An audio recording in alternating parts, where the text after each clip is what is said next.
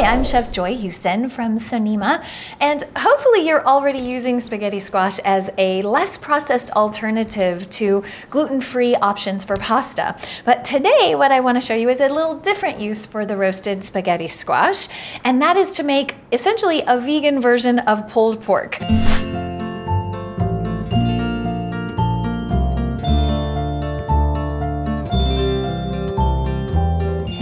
So what you're gonna need first is a spaghetti squash. If you haven't bought them before, they look just like that. You'll need to chop it in half, and you wanna chop it from the stem to the bottom, okay? So from the stem to the bottom. So we wanna seed this, so you just wanna set it on a nice flat surface. I'm doing it on a towel here so it doesn't wiggle on me. There we go. And this is gonna have a mealy texture, so if you don't get it all out of there, it's not gonna taste fabulous. You want the texture to be really nice. And this dish, quite honestly, has been mistaken for actual pulled pork tacos many a time.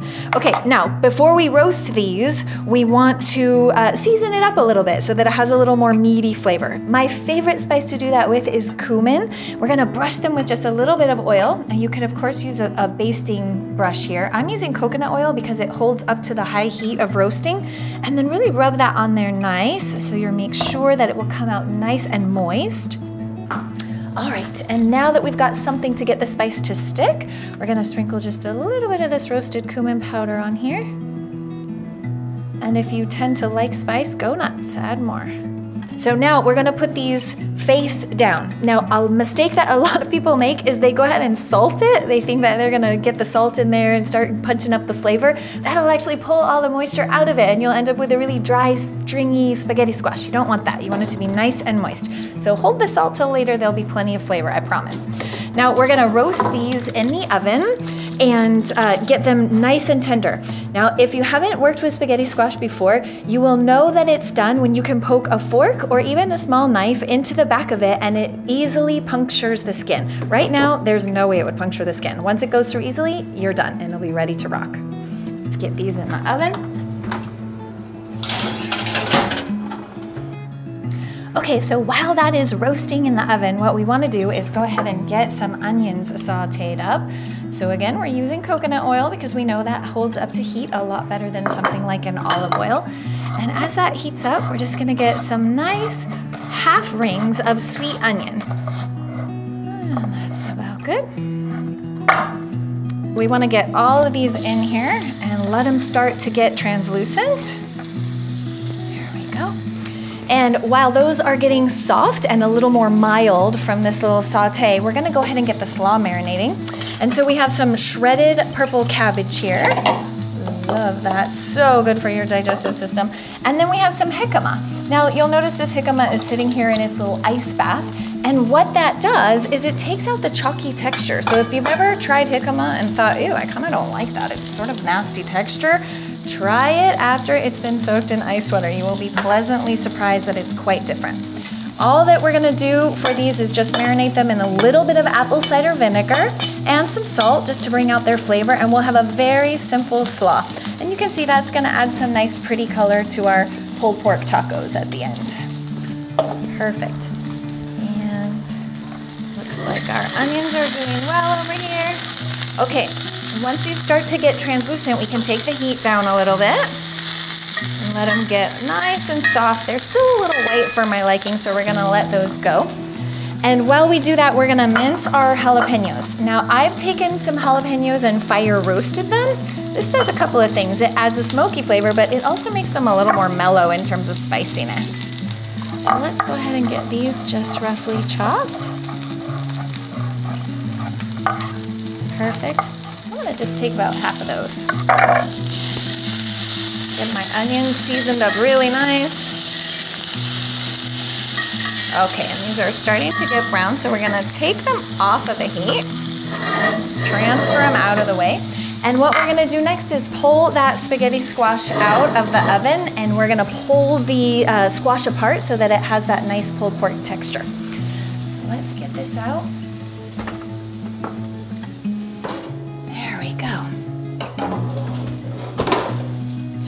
Off.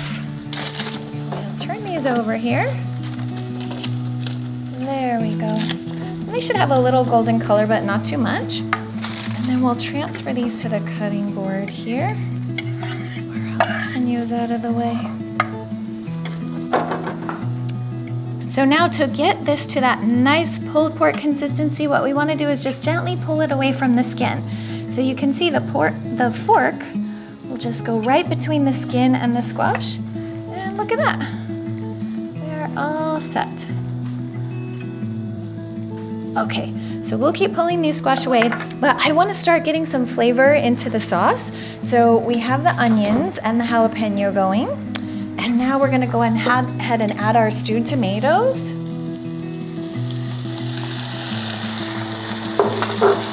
Okay, now we have our sauce reducing down here. We're gonna go ahead and add that yummy barbecue flavor. Again, from the batch of the gluten-free barbecue sauce that you can get the recipe and see a video for how to make over at sonima.com. We're gonna mix this in here.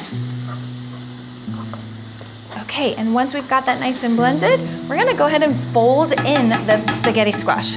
Now, if we were to mash this or stir it around sort of crazily, we'll lose the texture. So what we wanna do is make sure, just how we were gentle when we pulled it away with the fork, we wanna make sure that we use that same tenderness. There we go. So we'll only scrape the skin once all the last of it is in. Now, we want to gently fold this in. I even use my fork here. There we go.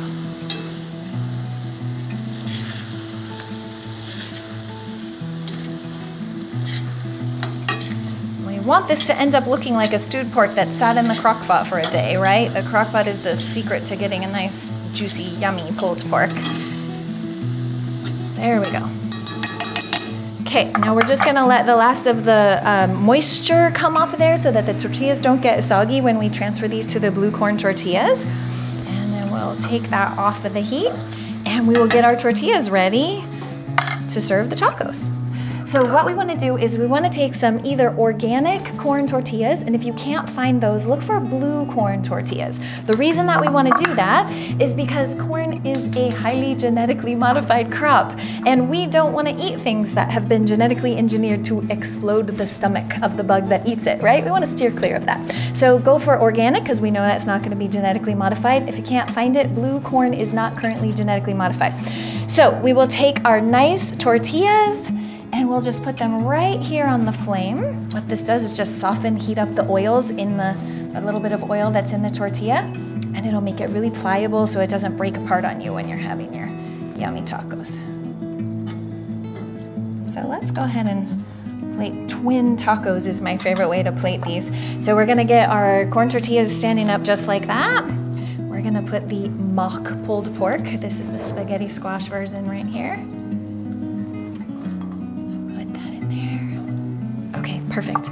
Now, you want to take this beautiful slaw, and you'll notice that the jicama's taken on just a little bit of that pink color from the purple cabbage. That's a good thing. Put that right on there. There we go.